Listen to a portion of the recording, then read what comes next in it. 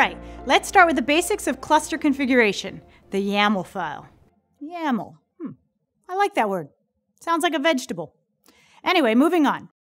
The Cassandra YAML file is the main configuration file for Apache Cassandra and can be found either in /etc/dsc/Cassandra if you used a package installer, or wherever you install Cassandra. So Cassandra/resources/Cassandra/conf for a tarball installation. There's a bunch of things you can configure in that file, and we'll be going over some of the key configuration options in the next few slides. Remember, though, that you'll have to restart the node for any of these changes to take effect. Okay, so there are some settings that everyone changes. Let's call those quick start settings. So these are the minimal settings to get Cassandra up and running. Alrighty, what's first? Well, the cluster name.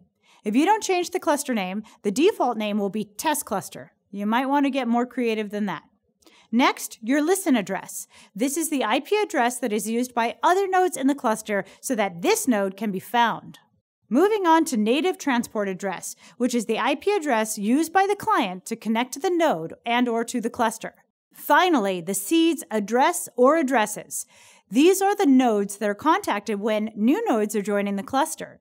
If you have more than one, then it's a list, and you need double quotes to enclose that list. Usually, all the nodes in the cluster will have the same seed list. Okay, what's next? Ah, yes. Where do I find these settings? Well, you can either scan the whole file if you've got time to kill, or you can use the search feature in whatever text editor you fancy. Open the file in a text editor, search for the cluster name, change it, and save the file. Voila, you're golden. Okay, one gotcha. This is all case sensitive, so remember the case you used when you set it. Yep, same thing here. You're going to search for the listen address, edit the file to change it from the default of localhost, and then save the file. Done. Remember, either change the address or the interface, not both. Ooh, okay, this is easy. What's next? Now we're cooking with gas. Let's search for native transport address, change it, save it, and forget it. Okay, maybe you don't want to forget it. Anyway. All right, seed addresses. Here we might add a small complication, your double quotes. You guys ready for this? You're going to search for -seeds and then edit this field. You're going to have to put your seed addresses in double quotes. If you have a list of them, separate it by commas.